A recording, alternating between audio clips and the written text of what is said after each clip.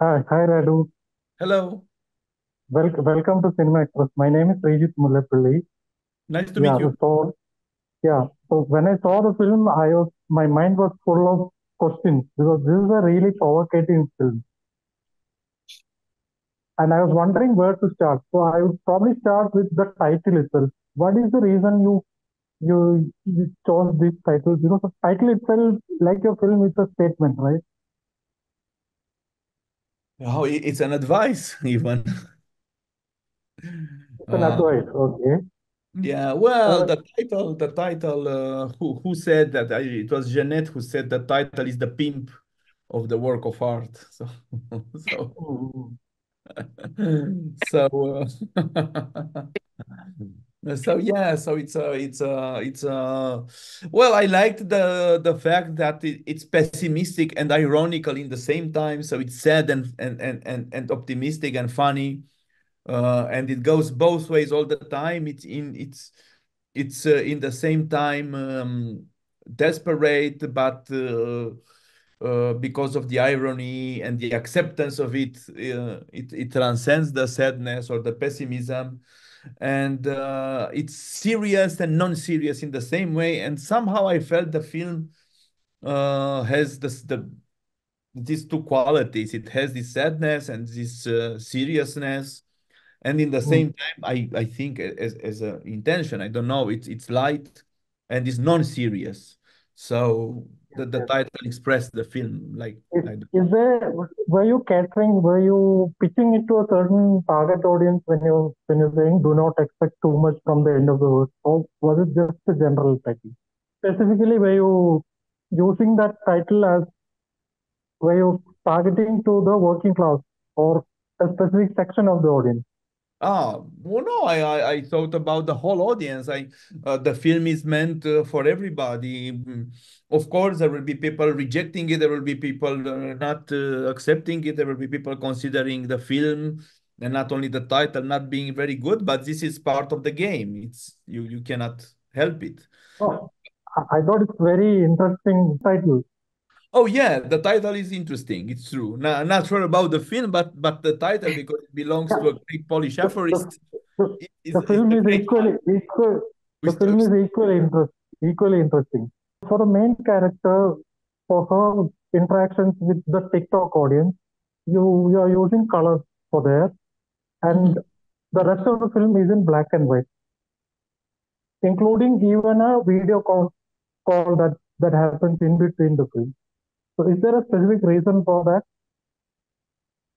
Well, the reason, well, we can find a lot of reasons or explanations for that. But one is, if you want, or the one that I would like to talk about now, is the fact that I don't understand why, in theater, for instance, they can use all techniques and nothing goes away. One can do a Stanislavskian type of acting or a Brecht type of acting, and they both go together. In painting, one can paint in oil, or one can paint in pencil, or one can paint in watercolors, or all the techniques still exist. But in cinema, when a new technique appears, all the others should be thrown away. And I'm against this. I want to be able to use all the techniques I want. So that's the main reason, if you want. The main reason is that I don't consider that black and white is some, or 16 millimeter black and white, as in our case, is something that has to be justified more than, well, it's exactly what it is. It's just a technique. That's all. Then, of course, Uh, we can find explanations for that or significations, but maybe it's not for us to find them, you know. where did your fascination for black and white cinema came about? Because I looked through your filmography and I've noticed that you have done a few black. Uh-huh. No, I made two films in black and white, and there are two other found footage documentaries because the materials were black and white. Uh, Mhm. so I don't have a fascination for black and white. As I said, it's just one of the tools, one of the possible tools. And no, I don't have a one of the things that I'm interested in is not to have a kind of aesthetic preference for anything. So for me, a black and white image in film stock is or could be as important or as beautiful as a TikTok or an iPhone image like Ilinca is doing in the film with the filter. It can be on the same level with a zoom image or with the same level as a 70 millimeter IMAX image. For me, they are just tools. They are part of of cinema, and they should remain. I don't know, part of cinema. So I don't care. Basically, I don't say, oh, this is nicer than the other one. Of course, in in some moments I might have a preference or an appreciation for something, but I, for instance, my next film hopefully will be shot on the iPhone. We have a lot of budget problems, so we'll see. But if I do it, I do it with the iPhone, and I don't consider that iPhone is uglier than black and white 16 millimeter. At one stage of the film, we could see a set of characters being interviewed, right? Yeah, And the people who are interviewing those characters, they are behind the camera, right? yeah. So I thought it was a very fascinating way of conveying the points you make in that part of the film. Yeah, well, yeah, yes, actually, it started with a, let's say, incompetence problem. I couldn't make a better staging for that scene. I couldn't make it in a more intelligent way or more. I couldn't do it. So in the end, I did well. Maybe what what not a good artist do is to simplify it until I can do something. So this was my way to simplify and put everybody somehow behind, most of the time behind the camera. I think I could have gone further into that direction, but I didn't know how. So, but of course, because everything becomes significant and everything becomes meaningful, and not only in cinema, in all arts, and the viewer or the consumer, let's say, I don't like the word, but I don't have another one now, always tries to interpret what they see or what they hear or what they read. And then, of course, you can find, and I can offer, or you can find some explanations for that and some meanings into that. But basically, for me, it was a practical reason. The way I read that scene is that the people, it's like you meant to say the people behind the camera whom we don't see are faceless. They are the cruel, faceless people for exploiting the. Yeah, yeah, it's true. This And is that very fascinating idea you're telling I in a think I simple think way. I think this explanation is possible, and this meaning is a possible one. When you ask me how I did imagine it, one of the things I try not to do is not to imagine anything or as little as possible when preparing a film, and only when I do the rehearsals, I try to, with the actors and maybe with the camera or in the place, to imagine what's gonna happen. So I don't see the film before it's made. Mm-hmm. I don't My have next I question is, don't have good imagination. I don't have good visual imagination. I should I have been a think you're filmmaker. underselling yourself, but it's very imaginative way of, at least in my perspective, it's very imaginative. Thank you. But this, this is the case, this is something that it's not pre-set up before. All It's right, not. all right, all right. Yeah, My next question I is don't do to, storyboards. I don't do short lists. So it's just like that. yeah, my next question is to Ilanka. Yes. Yeah, so when Radu first came to you with this role, how did you take it? Because this is very, in every scene, there is a profanity, right? She's saying something very mean, she's cursing, and it's very funny also. Sometimes it feels like, oh, it's been a while I've cursed something, cursed. Let me go and do a video and curse.